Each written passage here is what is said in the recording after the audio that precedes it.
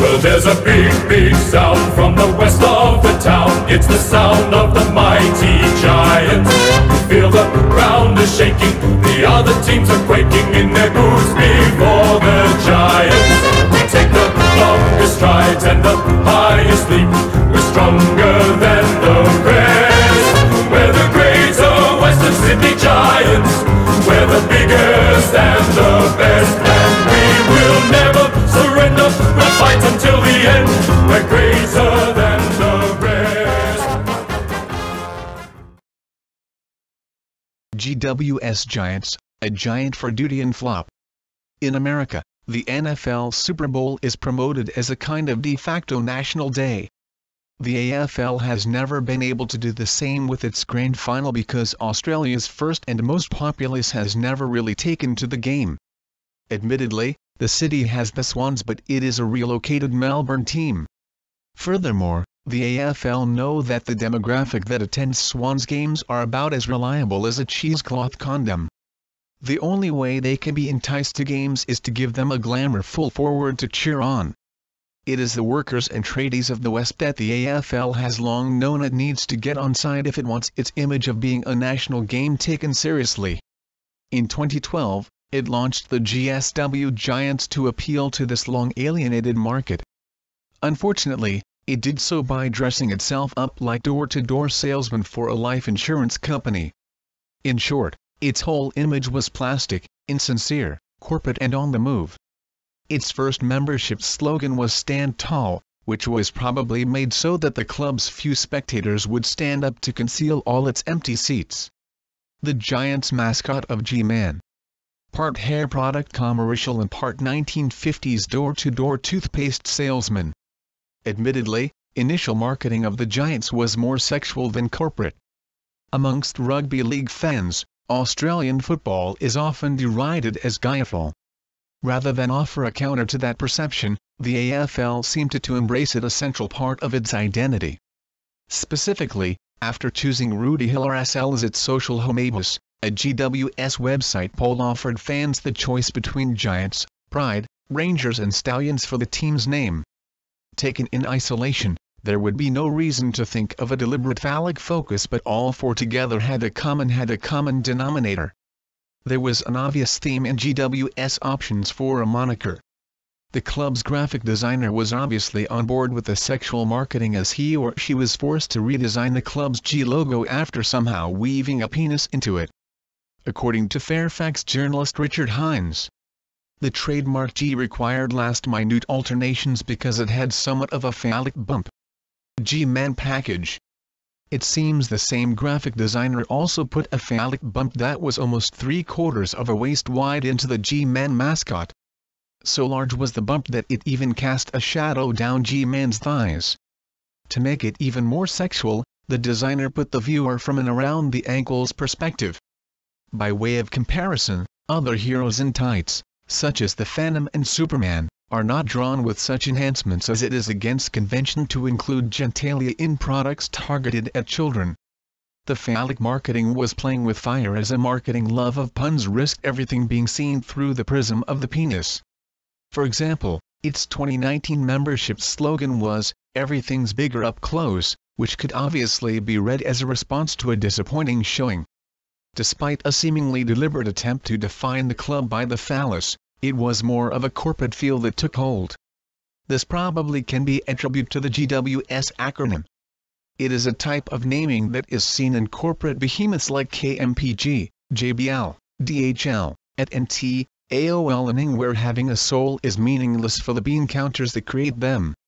The AFL never explained why they named the club GWS.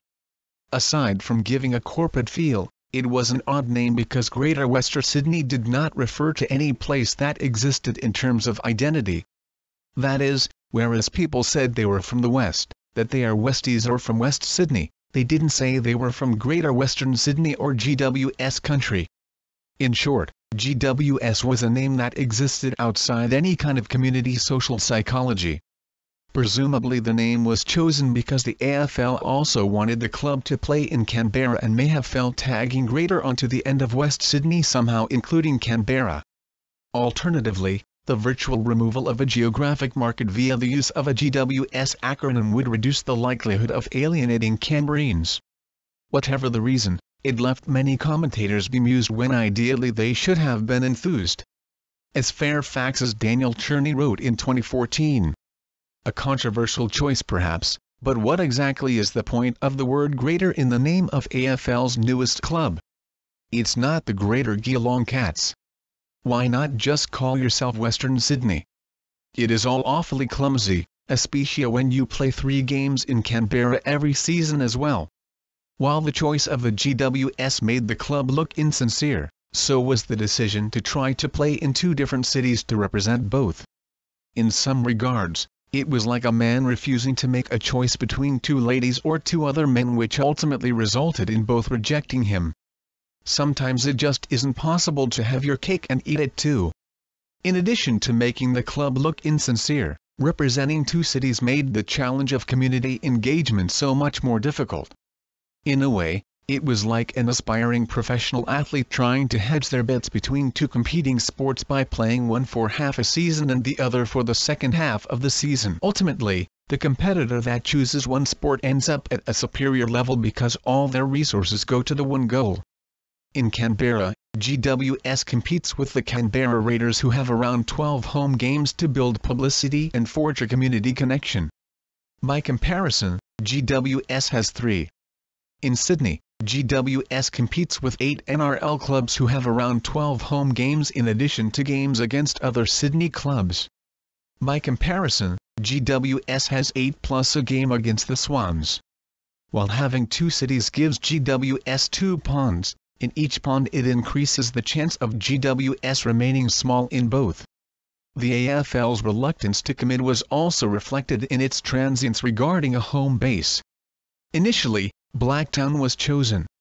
In preparation, the NSW government, Blacktown City Council, Cricket NSW and the AFL agreed to the development of an AFL cricket centre at Blacktown International Sports Park at a cost of $27.5 million. It was a decision they started to doubt after Collingwood president Eddie M.C. Geyer said Western Sydney was a land of falafel eaters that draftees would soon want to escape from.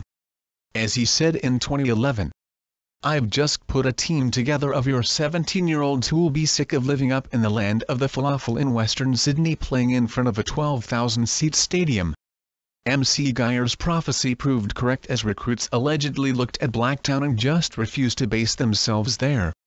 Admittedly, Blacktown doesn't appear in many tourism brochures, but neither does Adelaide. For that matter, neither does West Melbourne, where Essendon and the Western Bulldogs are based. In fact, the suburb of Collingwood was literally Melbourne's toilet for most of the 20th century. For whatever reason, the AFL decided that it would be fair to continue to forcing recruits to Adelaide and West Melbourne but not to Blacktown. As a result, in 2013, it commenced work on a new base in the suburb of Sydney Olympic Park. In addition, the NSW government committed $45 million to upgrade the Sydney Showground to host the Giants' home games. The constant moving made it seem that GWS stood for Gone Walkabout Sydney. Players were later housed at Breakfast Point on the Parramatta River. In theory, the ferry access to the city would make it easy for the recruits to experience Sydney's nightlife. Unfortunately, lockout laws had largely killed that. In addition, the Parramatta River would offer fishing opportunities for country recruits. While it did that, heavy metal poisoning in the river ensured most of the fish were only suitable to feed to mother-in-laws, which most of the recruits had yet to acquire. To be competitive, the Giants were given 8 top 10 selections in the 2011 draft, 4 players that would be eligible for the 2012 draft, and the ability to sign up to 16 current AFL players who were uncontracted for the 2013 season. They also signed rugby league player Israel Folau, who was intended to build brand awareness as journalists wrote stories about his progress. As was to be expected, a team of boys and a rugby convert were thrashed in their first season. The thrashing and personal difficulty of playing AFL were too much for Folau, who quit the sport. He said he just didn't have the passion, which was a polite way of saying he didn't like AFL. Sydney Rugby League fans then became aware that even for millions of dollars a year, Their heroes don't want to play AFL. It seemed the Folau's GWS story stood for got widely seen but then gone with sense. Israel Folau was recruited to be the face of Greater Western Sydney AFL. Advertisements subsequently showed him training in East Sydney. By their 5th year, in 2015, the Giants had become competitive and made their first final series. More final appearances followed in 2016, 17, 18 and 19. Despite the success on the field, its Sydney Showground Stadium remained largely empty for home games and even home finals. For all its success on the field, GSW just didn't design an image that resonated with West Sydney. GWS has self-anointed themselves as the giants that are towering over the packs, but they are not giants. In regards to the pecking order in Sydney, they are very much at the bottom, more like the Dwights jumping up and down to Fatabum Swans fans in their Instagram posts. For the AFL, the Sydney dream was as far as it had ever been. Jokes. With initials for of a non-existent place for their name and a nondescript moniker, the Giants are about as sterile as an empty room in a hospital. This makes the team very difficult to joke about. Theme song. Well, there's a big sound from the west of the town. It's the sound of the mighty Giants. You feel the ground shaking. The other teams are quaking in their boots before the Giants. We take the longest strides and the highest leap. We're stronger than the rest. We're the Greater Western Sydney Giants. We're the biggest and the best, and we will never surrender. We'll fight until the end. We're greater than the rest. The lyrics do seem a case of the smallest dog barks the loudest.